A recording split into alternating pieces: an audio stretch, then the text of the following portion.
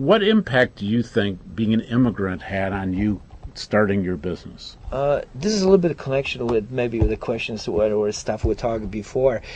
For me, coming to this country, it was amazing how easy you can open your business. You don't have to pay off some bureaucrats, politicians. I'm not talking about a big business. I'm talking about small business.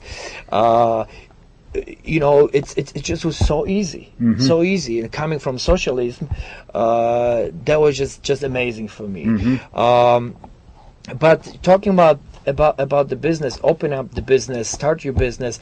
I think the most important and most difficult thing is stay in the business. And to do that, you just have to have energy, you have to have passion, you have to have motivation, and that will get you through, and you'll be successful. So how do you think being an immigrant helped you relative to passion and motivation, etc.? I had great different perspective for their life than majority of the people been living here.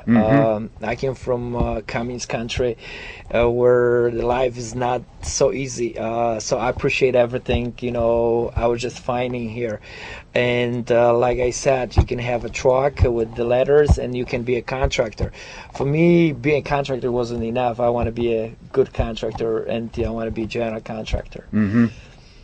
So you were really able to come over and accomplish that, and that was really a dream that started with you when you were 7 years old. It's just seeing what the people in Poland going through to open the business, and how hard it was, and seeing how easy this can be here. You got to jump in it.